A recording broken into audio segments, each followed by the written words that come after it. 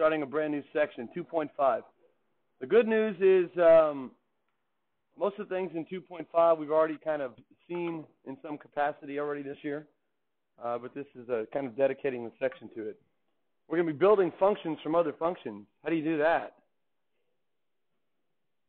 Let's say you have two functions. You can create a brand new function from those two functions by combining them. How? No, we're not finding where they intersect. We want to create a brand new function from two existing functions. We can add them together.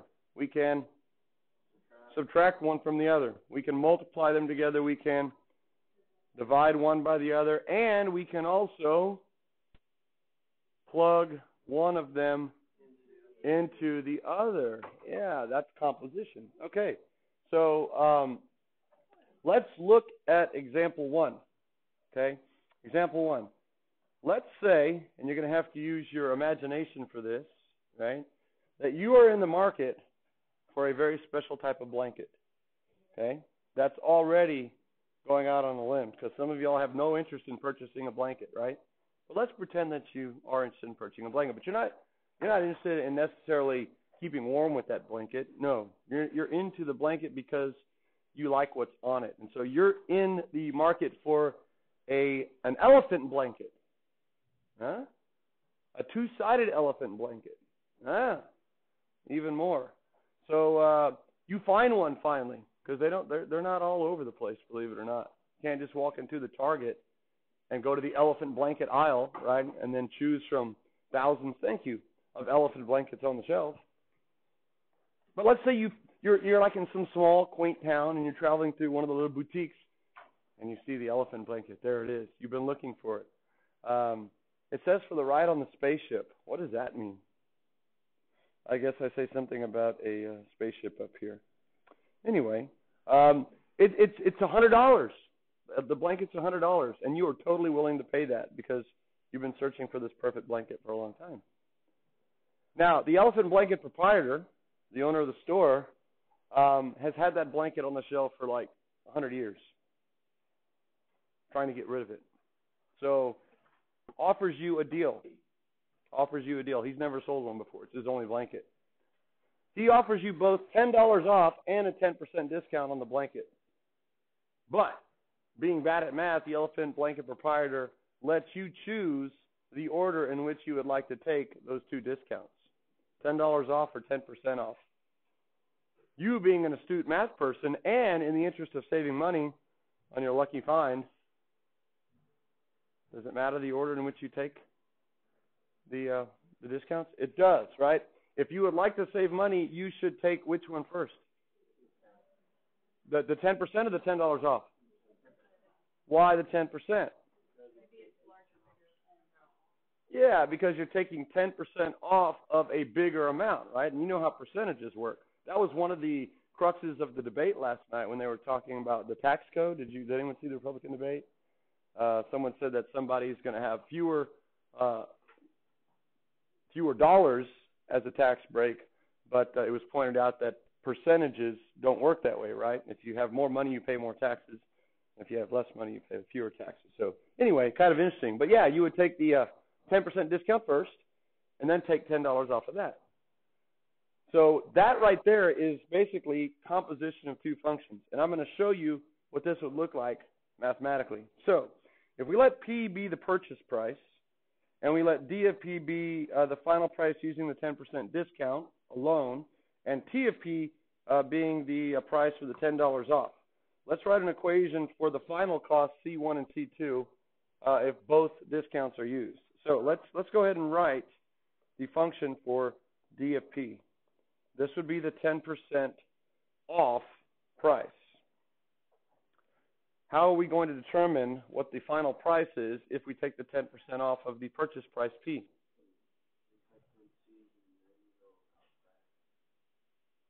Well, how would you determine the cost? If it's 10% off, what would you do? How would you determine the price?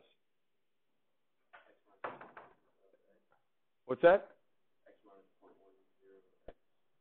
So the original price minus 0. What'd you say, 1 times that? We're using P for price? Yeah, that makes sense, right? You multiply the price by 0.1 to get the discount amount, and then you subtract it from the original price. It's kind of like when you look at your subtotal on a receipt, right? You have your final amount and then minus the taxed amount. Now notice you could actually do it this way. You could factor a P out, can't you? If you factor a P out, you're left with 1 minus 0.1. And of course, what is 1 minus 0.1? 0.9. So that's a little bit faster. If you know that it's 10% off, you're going to be paying what percentage of the full price? 90%. So you could actually get the calculation a little bit more quickly and just say, okay, 0.9 times the price. All right, so that's going to be D of P. Now, if I want to take the $10 off, I can write a separate function for that. That would be T of P.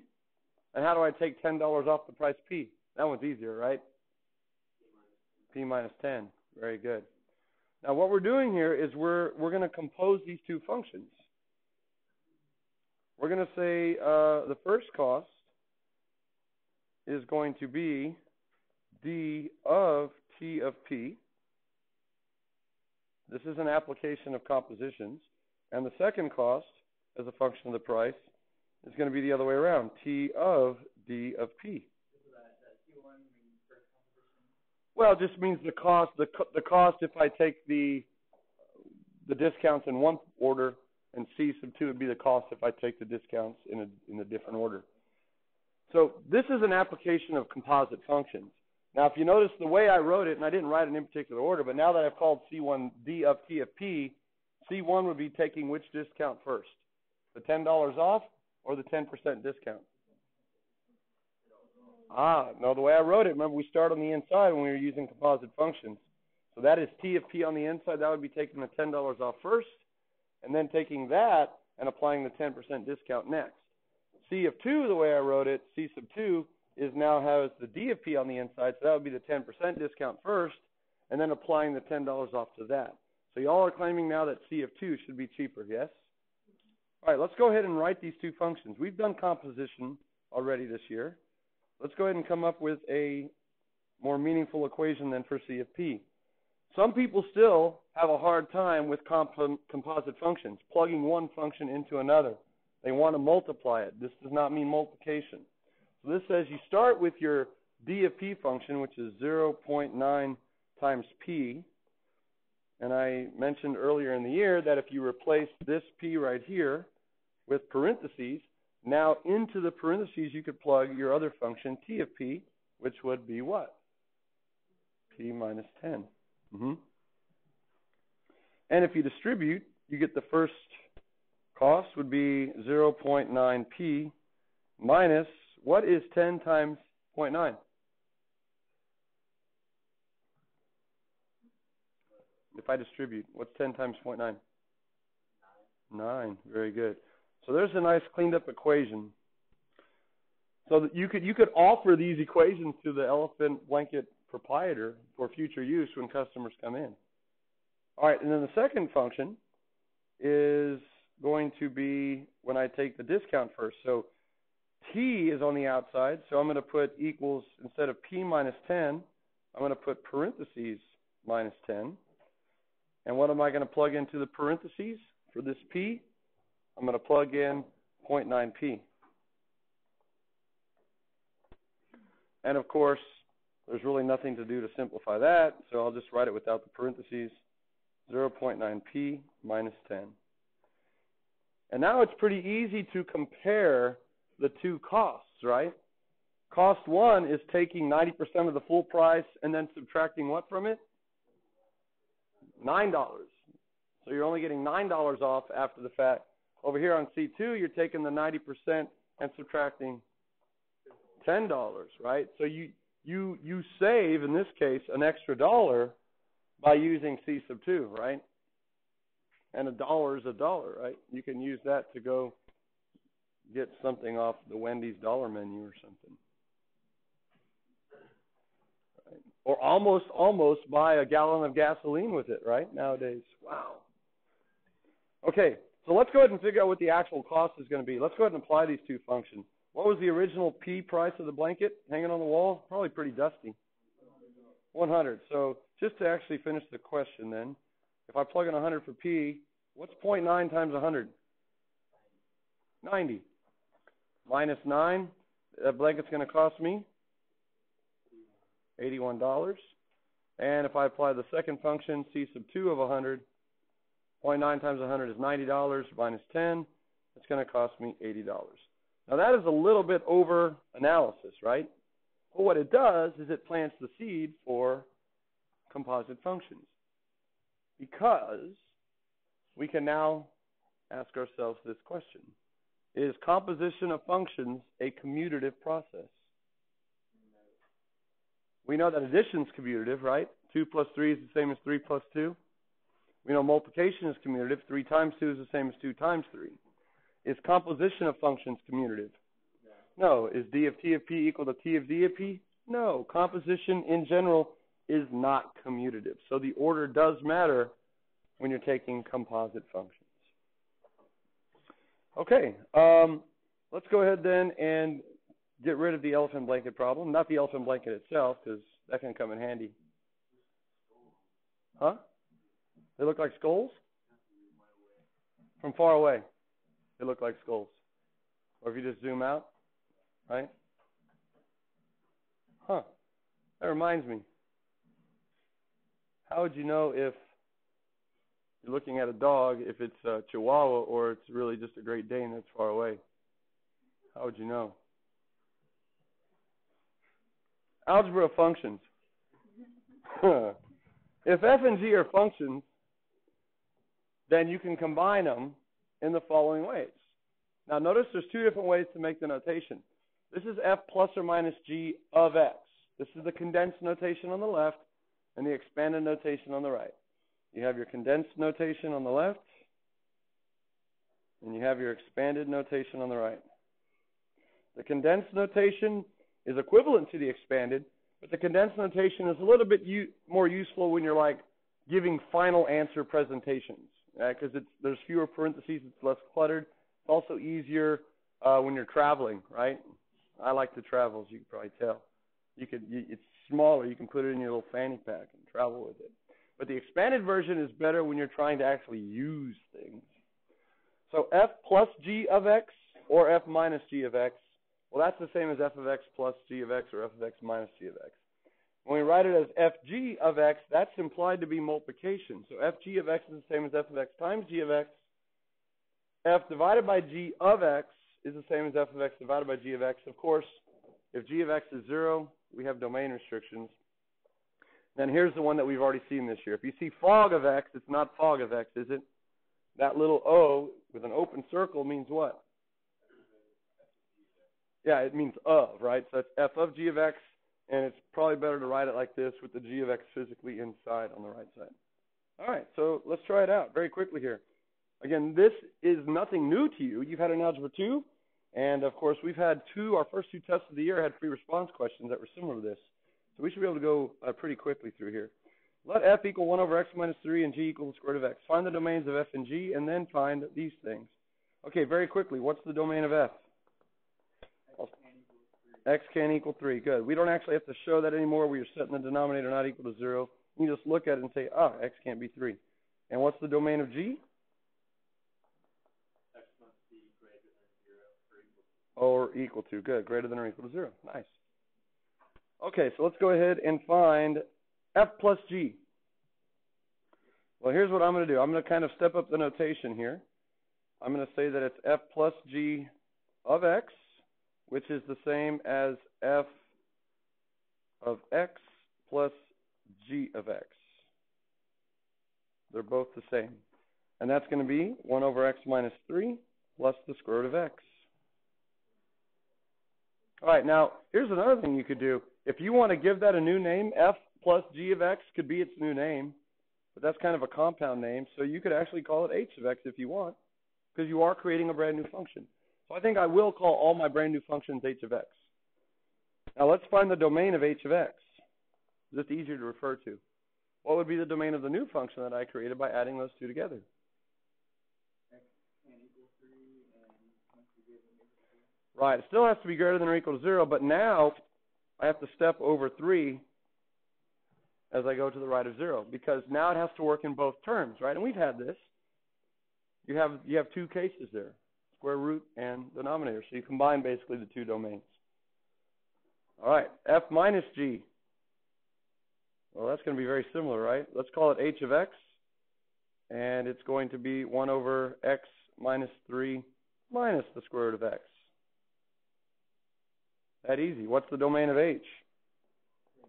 Same. Good. The set of all x such that x is greater than or equal to 0, and x can equal 3.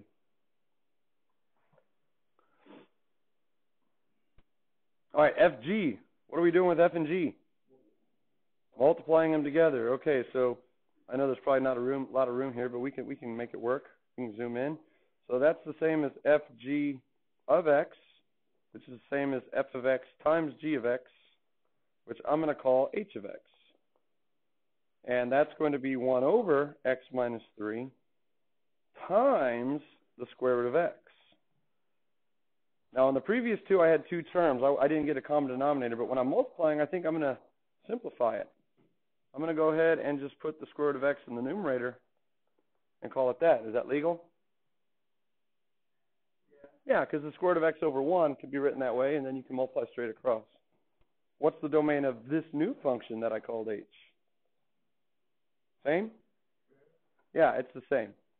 Set of all x such that x is greater than or equal to 0, and x can equal 3. Same. All right, f divided by g. I'm going to skip all the fancy notation. I'm just going to call it h of x equals. And now it's 1 over x minus 3 divided by the square root of x. Oh, boy. Now it's getting more interesting. That is the function right there. But I might want to simplify it, right? I got a complex fraction. So if you put that over 1, you could do your state change flip.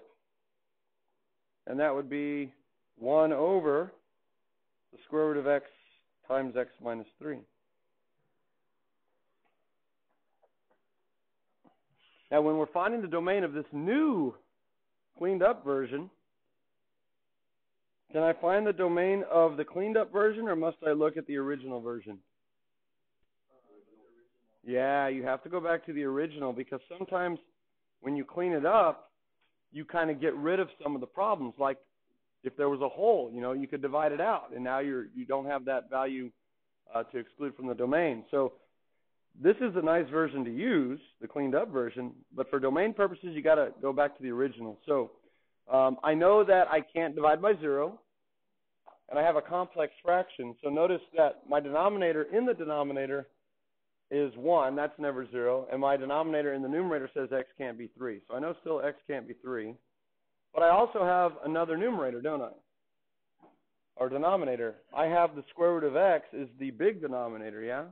So what's the domain of the original function? I'll just leave it to you. You have enough experience finding domains. Set of all x such that, is it still greater than or equal to 0? No, it's just greater. Good. It's just greater than 0, and then exclude 3. Why can we not include 0 now, Kelson? Because there'll be a 0 in the denominator.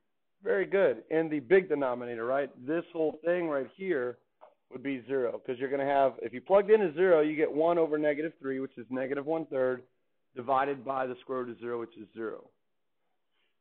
So if you look at the big denominator, which is the square root of x over 1, when its numerator is 0, it makes the big denominator 0, so we have to exclude it. Excellent. All right, questions so far?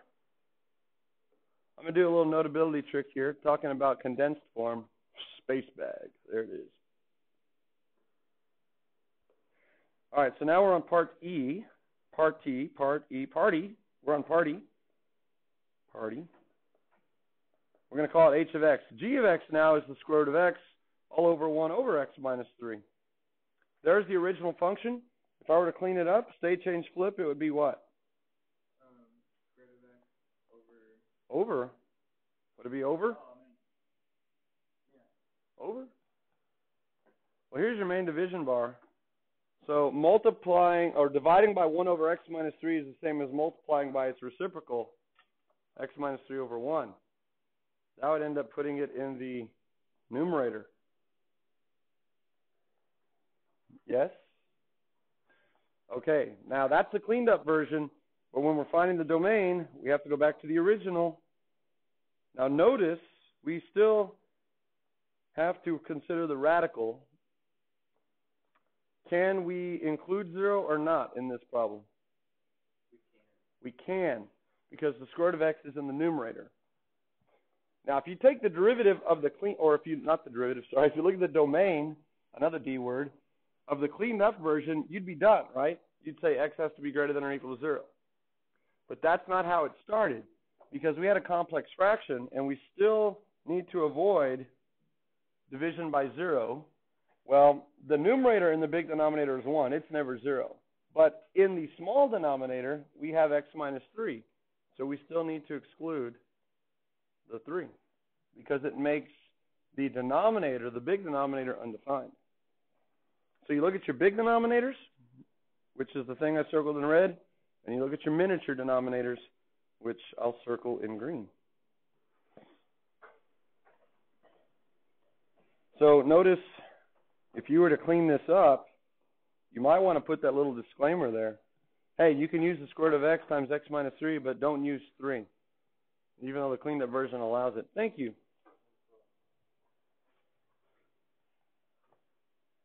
Okay, part F. How do we read that? F of g of x. So if you write that in the expanded form, it looks like that.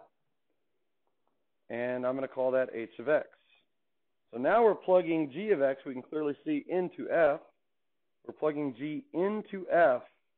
So f is 1 over blob minus 3. And in place of the parentheses, we're plugging the square root of x.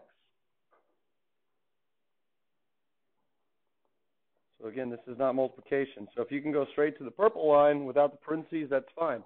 But again, what I did is I took my function f over here, and I replaced x with parentheses, step 1. And then I come back in place of the parentheses and put g of x.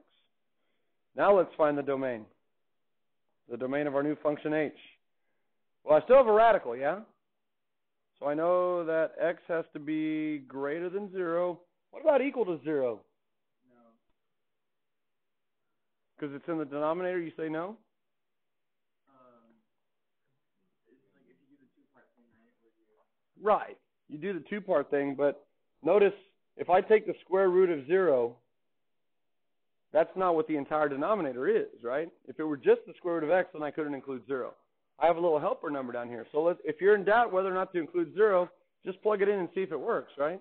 What do I get when I plug in a 0 for x? I get the square root of 0, which is 0, and 0 minus 3 is negative 3. Does that work? Heck yeah, it works. So can we include 0? Yes. But now I take the whole denominator, which is case 2, and now I'll say that the whole denominator cannot be 0. And then I add 3 to both sides, and I square both sides, and I get x cannot be 9. Now remember, when you square both sides, it should send off a little bell or raise a what? A red flag, because you need to check for extraneous solutions. Does 9 actually work or not? Let's see. When you plug a 9 back in for x, square root of 9 is 3. 3 minus 3 is 0. He does cause a 0, so we do need to exclude him. All right, so the domain is everything greater than or equal to 0, but hey, when you get to 9, just don't use them, okay? Step over them.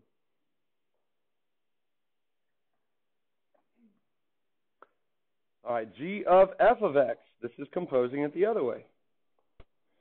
That's the same as g of f of x. That's the expanded version. So we're taking the square root of x, which I'm going to guess put parentheses, and in place of x now we're putting 1 over x minus 3. And I'll call that h of x. All right, now if I simplify that, that's going to be kind of interesting. Make the radical a little bit taller. That's kind of what I start with. Now if I simplify that, I have the square root of a quotient. We talked about this property earlier in the year. You could take then the square root of each, the numerator and denominator. Each factor, essentially, can get its own radical. And what becomes of the numerator then? What's the square root of 1? 1. Nice. All over x minus 3. Now the x minus 3, the whole thing is under the radical, yes? Okay, so now we need to find the domain. That's probably the cleaned up version that we'll stick with. So now the domain of H. Well, I can't really go back to that cleaned up version. I got to go back up here. Now, what value do we know for sure is going to cause a 0 in the denominator? 3. So we know 3 is off limits. But I also know that I can only take the square root of what types of numbers? Positive. How am I going to know my radicand, right, is 1 over x minus 3? I need to know now for what values of x is 1 over x minus 3 greater than or equal to 0.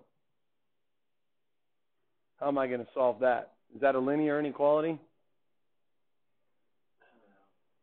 No. So I can't solve it algebraically. I guess I have to try to solve it how? Graphically. Do I know what the graph of that looks like? Sure, that's an easy transformation of one of our parent functions, right? That moves our reciprocal function 3 units to the right. So, and it looks like that and looks like that. For what values of x now is that graph greater than 0? It's never equal to 0. Where is it greater than 0? Anything less than 3? We want it to be greater than 0, so we want it to be above. So everything to the right of 3. So for all x greater than 3. Yes? Okay, so we said that x can't be 3 because it causes a 0 in the denominator. And the radical says that it has to be greater than 3.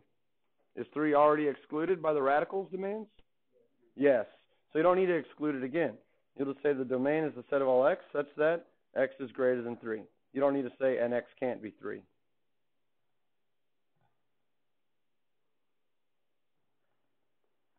Okay, just say that. Perfect. So this is why now we studied parent function transformations before we got to this section, because if you're setting up an inequality from the original setup, you can't necessarily always do it from the cleaned up version.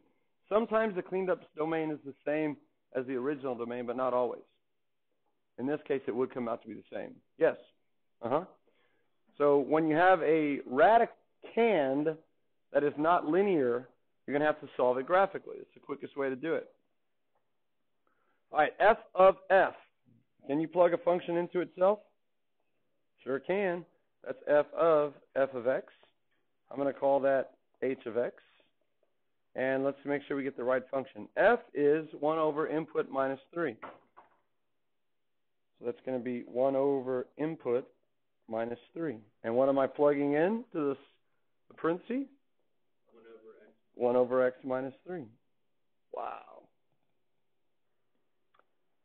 All right, let's go ahead and find the domain first, because it might save us the temptation of finding the domain of our cleaned up version, which we will also do.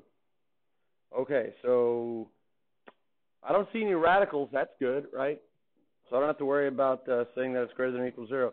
But I do have a couple of denominators. The easiest denominator is the miniature denominator, right? So I know that x can equal 3. Agreed? But I also have the larger denominator. The other denominator is 1 over x minus 3 minus 3. And I know that that can't be 0.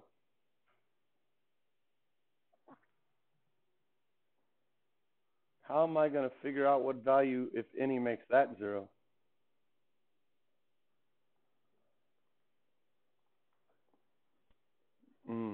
Is there a value that makes that 0?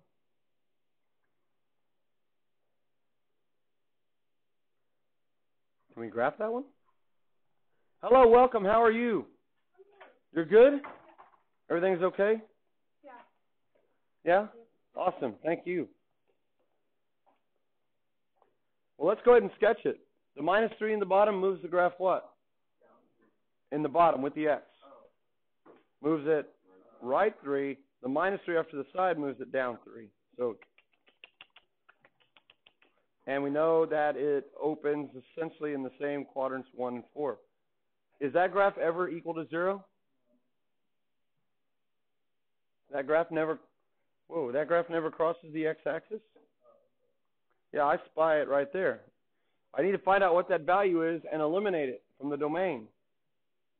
Okay, so now, because it's not an inequality, can I solve that equation or unequation algebraically? Yes, it's only the inequalities that you cannot solve algebraically. All right, so what I think I'll do is I'll bring the 3 across, make it positive, and now you can cross multiply, and you get 3 times the quantity x minus 3. Yes? Cross multiply. And you get 1 cannot equal 3x minus 9. So then you get, add 9 to both sides, you get 10 cannot equal 3x, and you get x cannot equal 10/3. 10/3 would be the x-intercept of that graph. So how many values do we need to omit? Just 2. There's only 2 values that cause zeros in 2 different places. So because there's no inequalities, again, we don't have to worry about avoiding negative numbers. So x can equal 3 and 10/3. The set of all x such that x cannot equal 3 and x cannot equal 10/3. Those are pretty close together, huh? Yeah. Okay, so now that we got that figured out, let's go ahead and simplify it, because I don't really like this version. It doesn't look so pretty. Would you agree? Yeah. All right, so now I need room to work. So here's where we go with the space bag effect again. And you can add pages, right? Y'all know how to add pages above or below? Maybe I need to revamp these notes so that there's more room to work.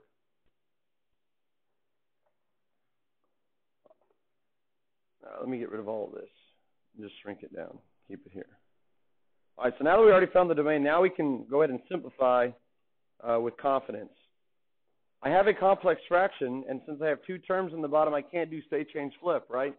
It only works when you have a single factor in the bottom, or single term. But I do have a complex fraction, and I've taught y'all how to clean that up very, very quickly, right? Just multiply by a clever form of 1. That is the, not the conjugate here. That's when you're trying to rationalize, when you have like a radical with 2 terms. If you have a complex fraction, you multiply by the least common multiple or denominator over the least common denominator of your miniature denominators. Well, we only have one miniature denominator, right? And it's x minus 3. So we multiply by x minus 3 over x minus 3. It would be kind of the same idea as if you were trying to get a common denominator in the denominator. You would need to multiply the 3 in the bottom by x minus 3 over x minus 3. But it's quicker if you do it this way. So in the top, if you multiply straight across, you get x minus 3. Now in the bottom, look what happens. When I distribute the quantity x minus 3 to the first term in the denominator, I get 1 over x minus 3 times x minus 3. What happens with your x minus 3s? They divide out, leaving you a what? They divide out to give you 1. Minus the 3 times that is just this. That takes care of the complex fraction in one simple step, LCM over LCM. Now in the denominator, since it's partially factored, I'll go ahead and expand it out. 1 minus 3x plus 9. And I can rewrite that now as negative 3x plus 10. There's the cleaned up version of our function. But remember, what values are off limits? 3 and 10/3. Now notice if you were to clean it up first and then find the domain, would you get the same 2 values as restrictions? Yes. You would? No. I don't think so. I think you have just one denominator now, right? And if you set negative 3x plus 10 not equal to 0 and solve, guess which value you would get? You would still get x can't be 10/3, but you wouldn't get x can't equal 3. In fact, 3 works, right? 3 would give you a 0 in the numerator instead of the denominator. So that's why it's important to find the domain as soon as you set it up. Or if you're going to simplify first, go back to the original and find the domain. Because you can change the domain when you simplify. All right. The last one is GOG.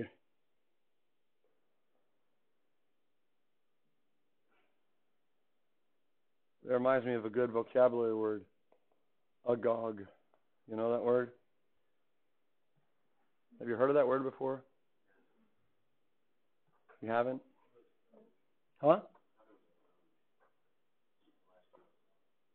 Oh, with an E at the end? Look up Agog. You have access to it, right? His amazing feats of mathematics had me agog. That would be the context. Okay.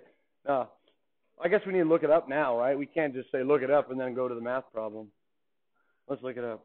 Agog.